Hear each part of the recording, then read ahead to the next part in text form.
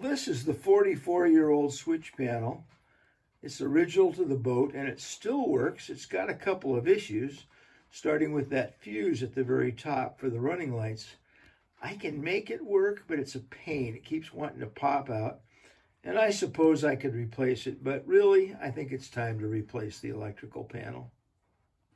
Hi, Jim's Little Boat. I'm Jim, and I just showed you that tired old electrical switch panel in my boat, and I think it's time to change it. I should start by saying, as I usually do, if there's a video available, I looked at the one that comes from Catalina Direct, and it's okay. It's not great, it's not terrible.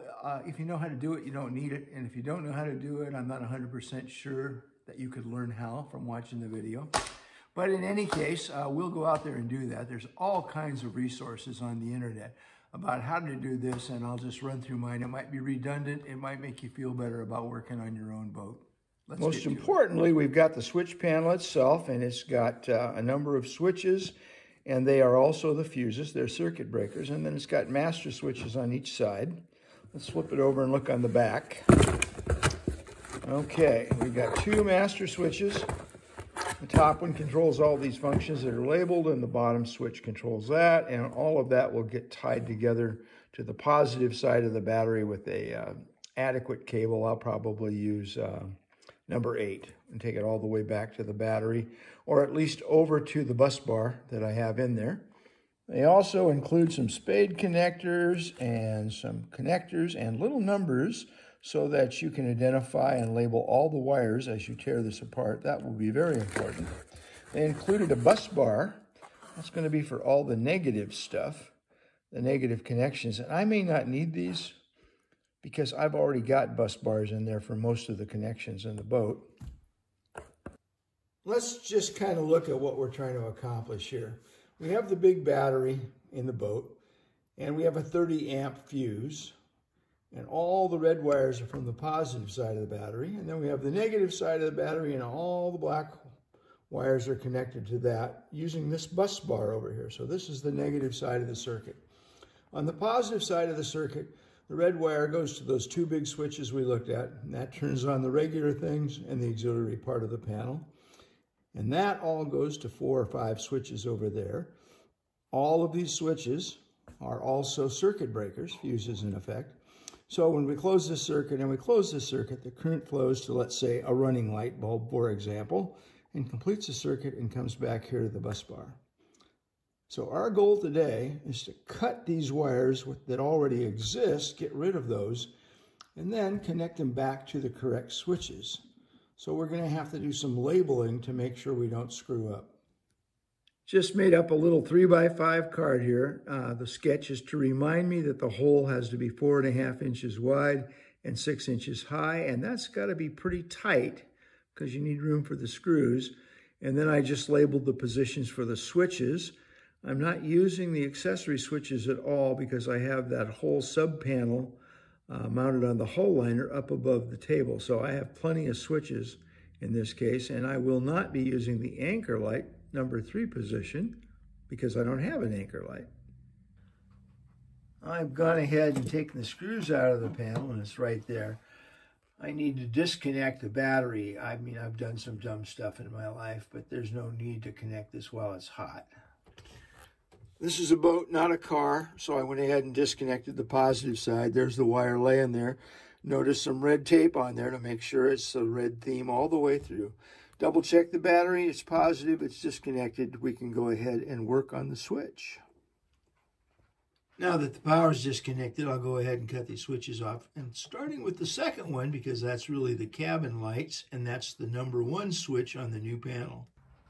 My situation may be a little bit different than yours. I have these 2 negatives. I'm not quite sure what they do. They provided a negative for the pilot light on the master panel, and I suspect the other one just returns to a bus bar or to the battery connection. I'll have to check that out. And then I've got the main supply line, which is this little number 8 wire, and I just put number 8 on there because it's not on the list of switches.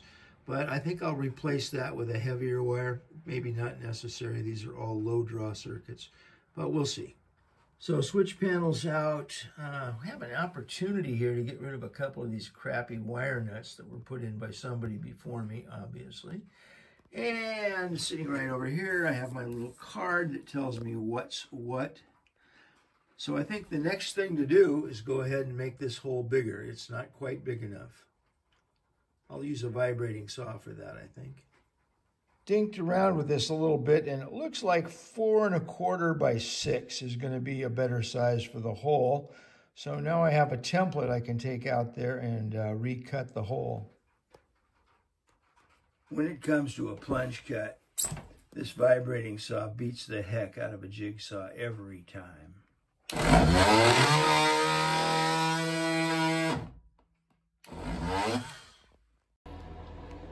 So, got a nice neat hole. Need to reposition the switch, drill some holes for the screws, fill the old holes, and clean up that mess that some previous owner left with glue or caulking or whatever it was. As it turned out, the hole wasn't square, so I brought out a small framing square and drew a line and just cleaned it up with the vibrating saw. So now it sits in there nicely. The 4 screws they supply are short, but they are long enough to mount the panel. I'll need to put some marine checks or something in those holes, so the next thing to do is take the panel back out and go ahead and do the wiring part of this job. We're putting the spade connectors on there. Unfortunately, they're not heat shrinks. I don't have any. And you need a crimping tool. They're not very expensive. You can pick one up at any home center. We hooked up the primary power supply down there to the bus bar between the 2 big switches. And we have hooked up the spade connectors. So it's time to put this back together and see if it works. Yeah. Batteries hooked back up. Let's try the cabin lights. Oh, by golly, they work. Well, gosh, that's kind of nice. We got the whole job done in a couple hours on a rainy Saturday afternoon. I am going to keep the switch panel, even though it's worthless, in case somebody with an old panel wants one of these fuse tube sockets. The other thing I didn't use was the bus bar, but I'm sure I'll find a use for that later. I think if I had known 6 years ago when I started working on the wiring on this boat that I was going to redo the whole thing, I probably would have just stripped it all out and started over. As it is, I did it a piece at a time, and I'm down to 1 wire nut, and I don't know why it's there, so I'm just going to leave it. So I'm pretty happy with that. Everything seemed to work. I'll be glad I did it when we take off at 3 a.m. for Gig Harbor on one of our summer cruises. We'll need to sail for 12 hours, so we're going to leave early that day. It's not a bad job. You can do this. Thanks for watching. See you on the water.